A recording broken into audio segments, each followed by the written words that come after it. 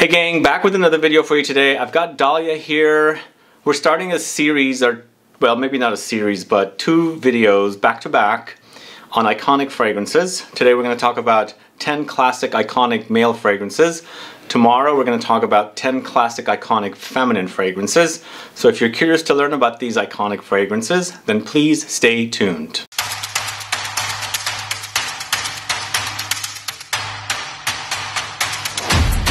Thanks so much for tuning in. This is Sebastian. It's Dalya. Hello. How's it going? Good. We have to do disclaimers, though. We have to say that these are iconic fragrances, but these are not all the iconic fragrances that ever were. Only 10. Only 10 of the iconic fragrances. There are more. And you can tell us in the comments what we missed. We also have to tell them that just because these were marketed to men doesn't mean that women can't wear them. And Not just at all. because the next video was marketed to women doesn't mean that men or anyone can't wear them. Pets can wear them too. You just gave me such a good idea.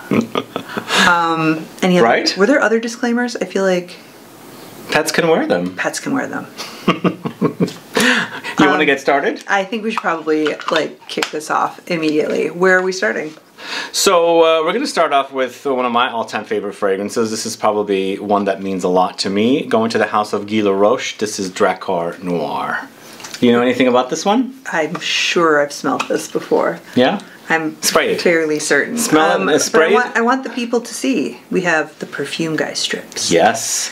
So when people come in here for consultations, that's the strips I use. As you should. In the other room, for us people internally, we use the cheapies. I have smelled this so many times. It's soapy, it's clean, it's a little bit aquatic, shower fresh. Not aquatic. No? No. It came out in 1982 after disappointing sales of the original DRAKKAR. So they came out with DRAKKAR Noir, created by Pierre Wargnye. It features lavender, oakmoss, pine needles, mint, bergamot, coriander, wormwood, juniper, lemon, rosemary, verbena, patchouli. It smells like shower gel, like clean, fresh, soapy shower gel. It's one of my all-time favorite fragrances. I started wearing it around 84 and I was obsessed with it. I went through 4 bottles, not this size though, smaller bottles.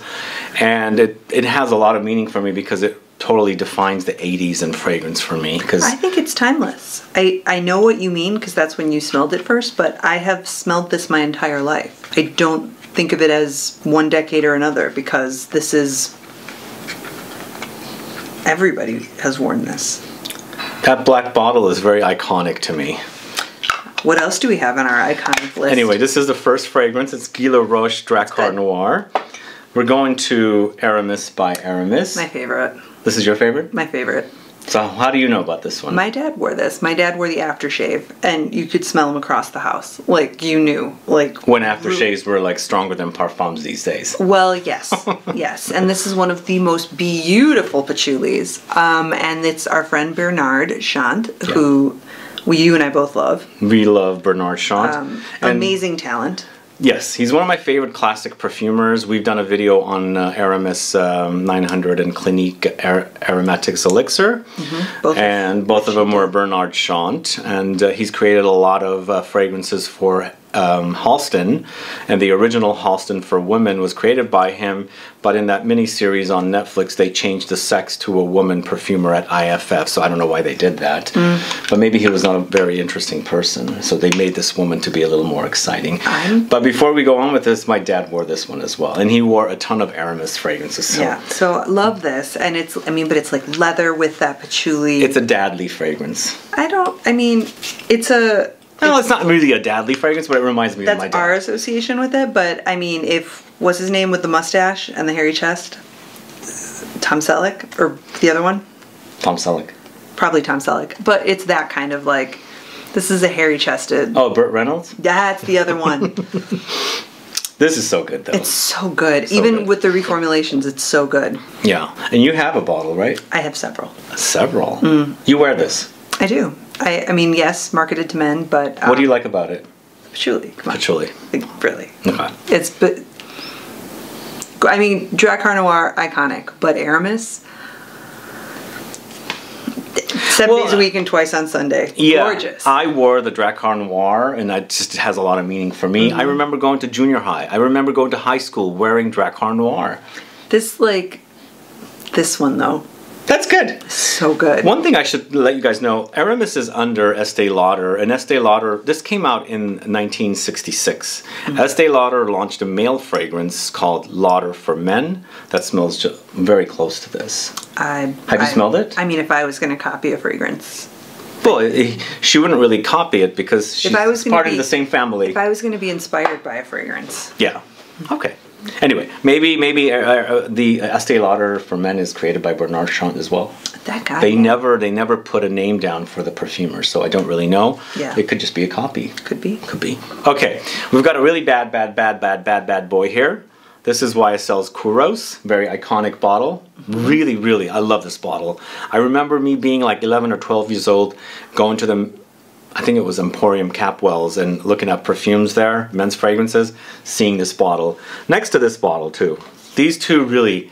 Spoilers.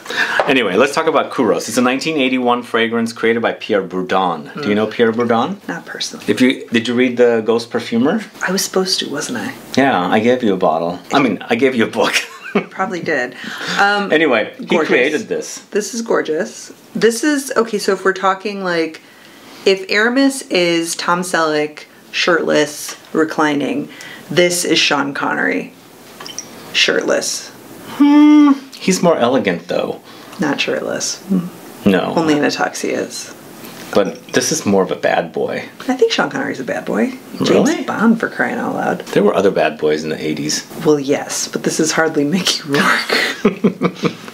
Mickey Rourke, I think, would be more in line for this. Maybe. They say that the vintage bottles have silver shoulders. I do have that. I do recall that. Do you have this too? I do. Yeah. I do. I have. It's a lovely, very, I would say, butch incense. Yeah, this one also reminds us of État Libre d'Orangerie Intense Incense, because I think this has aldehydes, and that does as well, and this has civet, and this has incense, it has leather, so it kind of reminds us. It's supposed to be a fougere / leather, lots of animalic notes, and a lot of people say it smells like, what's that stuff you put on over the toilet? The little... It does not smell like urinal cake. That's what they say. But they don't, they're wrong. Don't listen to the people. Anyway, KOUROS is so iconic to me. Iconic. Very iconic. And then this next one, I used to see these two bottles side by side, both launched in the same year, both very animalic, Chanel Antaeus. I don't think these two bottles are the sexiest bottles from the 80s. And then maybe the DRAKKAR Noir as well, which came out a year after these two. We're sticking with 80s fragrances here. Well, the ARAMIS is from the 60s. Yeah, that's true. These have gone through reformulations. For me, Chanel Antaeus has gone through really bad reformulation. It's light. It smells not as good as it used to. I mean, they've had to reformulate in some cases because ingredients are no longer... Castoreum, supposedly. Is that where the difference is? I mean, it's... I don't know. They don't use castoreum anymore. It's nice. It's okay. It's the little beaver. Oh. The beaver animal. Anyway, this is considered a woody Chypre. It's Jacques Polge created. It was a very bad boy. It was a leather fragrance, a Chypre leather fragrance. This is a little more crotch rocket than Harley. It's not that bad of a bad boy. No? In this current formulation. I don't know, I haven't smelled the vintage Antaeus, or I didn't notice it if I did. Well, they use castoreum to create the leather, and that's what this is. It's castoreum here, but I don't think they're using real castoreum anymore. Otherwise, there's a lot of dead beavers out there. It's nice. It's good. Iconic. The name is certainly iconic. The bottle, the presentation. Totally. Aren't both Chanel Antaeus and KOUROS by YSL Greek-themed names? Antaeus certainly has the look with the A and the E. KOUROS, yeah. Okay. Makes sense. I feel like KOUROS is that an island? Could be. I don't really know. Somebody tell us. Tell us. Somebody who knows. Tell us, please. Tell us. Tell us all the things. What else? What else is iconic? Okay.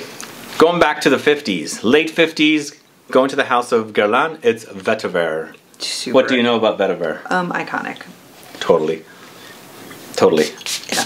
I mean, it's tough to choose a Guerlain. There's so many iconic Guerlains.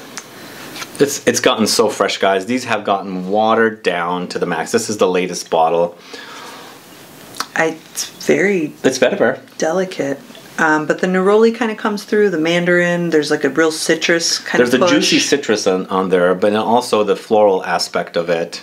Very nice. It's pleasant. It's a summertime fragrance, Fresh. I think. Don't you think? Mm-hmm. Not a winter time. Nope. Not fresh. during the cold time we're having here. Yes. Stormy. But yeah, this is iconic. My dad wore it. I started wearing this for the first time in the late 90s. Nice. Yeah. And it wasn't this fresh. It was in a different bottle. It was in a kind of a frosted rimmed kind of rims around it. It was different. Cool. Yeah. Yeah. I wore that one. Takes me back. And then this one, it's another dadly fragrance. I have an original. You have an original? But like in a mini. Oh, in a mini. Remember, I got some in the hall, remember? I do. Oh, are we smelling that one, or is this a No, this is the current formulation. This is Ralph Lauren's Polo. This is 70s, though. This is 70s. Late 70s leather, Chypre. I do like this one. This is from 1978 and created by Carlos Bonayem. I've done a video on his perfumes. Go check it out. No, change it. No, sorry, it's changed. It's changed. It's changed. No, but you know what? With this version, when you first spray it, it smells really fantastic. The pine is really in your face. It smells authentic. The leather is what they've had to replace, and I don't think the leather smells as good as it used to. It's not as boozy as it was. It's sweeter. It's I don't know. When I smell the leather in Polo and then I smell the leather in Antaeus, to me, it smells broken. It's not like a formed leather. It's almost like dusty leather. It's gonna, like, as soon as you touch it, it falls apart. Yeah, but it is iconic, though. It's Polo is an iconic scent. It's been around for many years. Decades. It smells good, though. It smells good. Yeah. But it's not the same. It's not the same. The cypress is strong. Yeah, I think so. Kind of very clean and fresh and soapy. Yeah. No, I love Polo Green. My dad wore it too. He had the splash bottle. Remember splash bottles? I still have several. You do, huh? I do. From the Eads? You know me and the Eads have a... Eads obsession? Well, we go way back. We have a relationship. Okay. We understand each other. Okay. So fast forward to the 90s. We've got Jean-Paul Gaultier's Le Male. This is iconic. Very iconic. This is probably what put Francis Kurkdjian on the map. Oh, did he do this? One of his first creations. Wow. It still smells pretty good. It's an amber floral. Amber Fougere, I should say. Not floral. It's 1995 Francis Kurkdjian vanilla, lavender, tonka beans, mint, cinnamon. It smells good. It reminds me of the 90s. I remember wearing this and also smelling so many people or men wearing it. And I think women wear this stuff too because it's vanillic. Well, the bottle is iconic. All on its own. You think? I know. Yeah. It's the woods that really come through, though, with the vanilla. Really? Mint, the woods. I think Francis Kurkdjian knows citruses and citrus flowers. That's why he has a lot of citruses in his collection now. And he did a great job with this one. From what I hear also, Jean-Paul Gaultier, Gaultier 2 fragrance is out, but only selling exclusively online. I wish I can get my hands on a bottle. That's also a Francis Kurkdjian created fragrance. But this is very, very iconic. Iconic.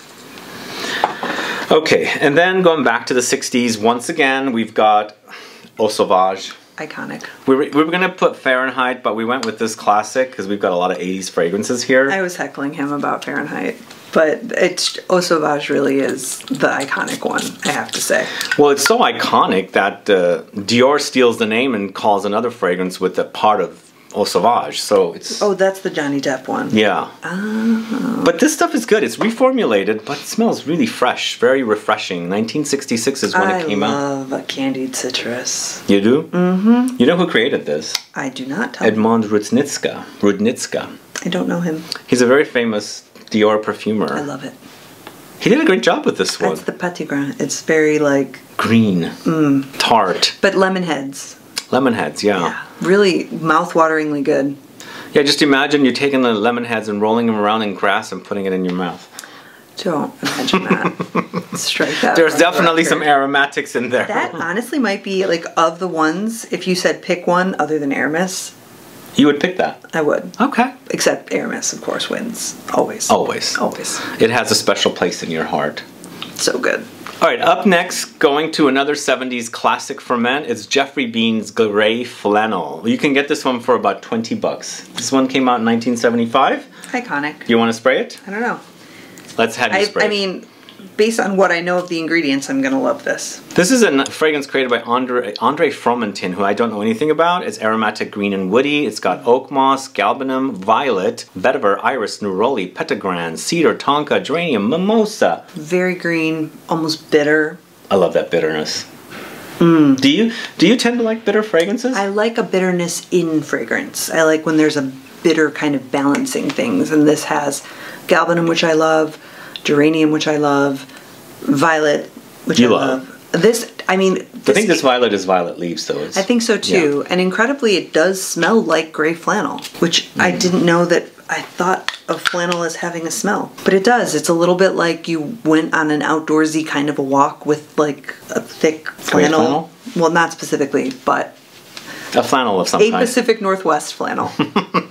Nice. This is very meaningful for me. This is another fragrance that my dad wore, and I was obsessed with that gray pouch it came in, that kind of little flannel cloth pouch.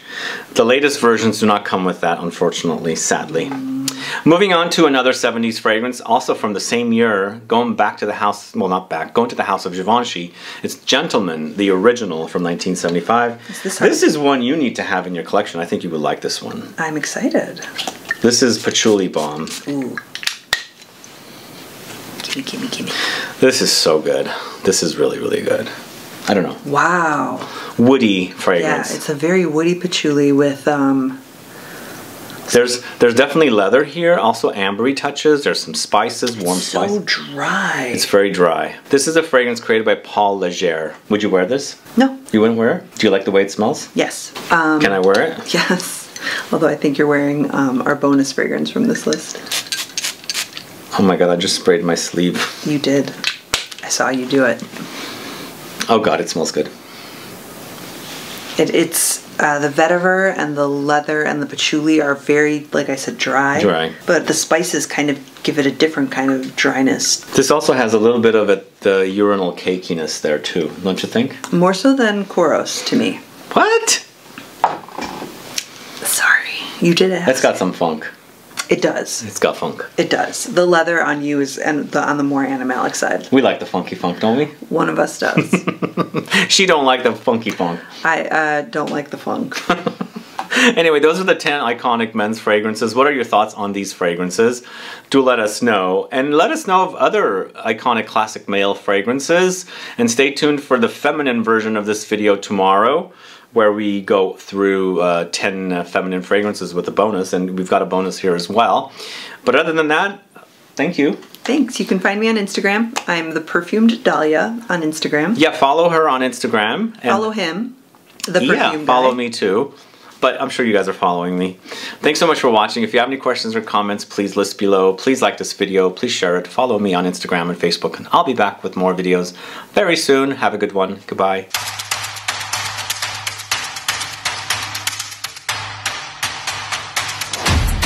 So we do have one bonus option. I think this has become iconic. It's not that old. It's from 1970. This is from 2014. This is Dior Homme Parfum. This is a modern classic. This is, I see this posted all the time. It's so good. It's so sexy. It's my favorite fragrance. It is now my favorite fragrance. It's lovely. This is all about iris. It's lipsticky. It's powdery. Didn't you like leather. Stock up on this and have backups for your backups because you love it so much? I have backups for all my backups. No, this is created by Francois Demachet of Dior. He's no longer there. It's replaced by Francis Kurkdjian now. But this was probably the best version of the Dior Homme DNA. It got more leatherier, more lipsticky, more makeup-y, and a bit rosy as well. It's super fantastic. It's beautiful. Would you wear this? I would wear that. You would wear this? Okay. Dahlia would wear this, guys, ladies. Anyway, that's the bonus fragrance for you guys. Stay tuned for tomorrow's video. Bye-bye.